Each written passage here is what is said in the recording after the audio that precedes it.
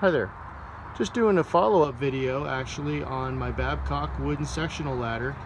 I bought it back in 2010, so 12 years ago, and put it into use full-time. I originally stained and then varnished them, and I did a video on that because I thought it was a pretty cool find because they were still making them over at Babcock. Kind of a sad day because Babcock doesn't make them anymore. About 4 or 5 years ago they quit making them. I went to buy another set only to find out, oh, they don't sell them anymore. And Putnam Rolling Ladder Company, that I also had used in the past, I never realized it because they put their Putnam branding on them. They don't sell them either because they got theirs from Babcock, which got bought out by a bigger entity, and they're no longer selling them anymore. They don't want to sell them, so, or make them. So we're doing a follow-up video.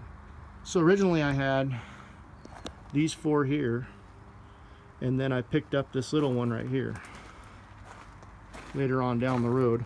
A friend of mine had it and was willing to part with it. It's in pretty good shape actually.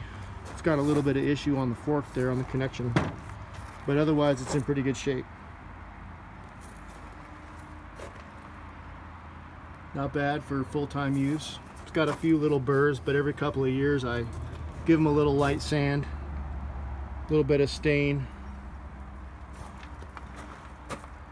This one's in phenomenal shape because it's one of those middle sections that gets used a little less. Doesn't even have any burrs. It's crazy. It's got its original branding, which is nice because it didn't get sanded off.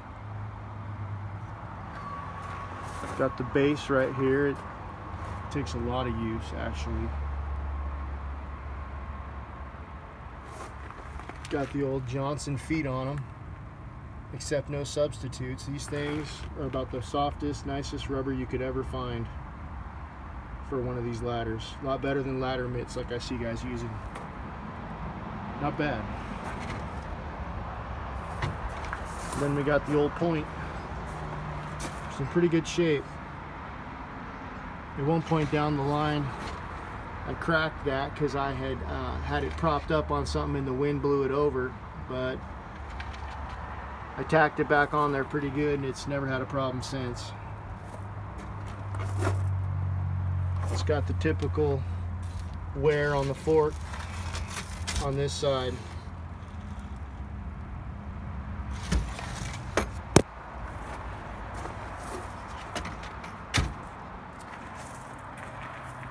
Not bad for 12 years of full-time use.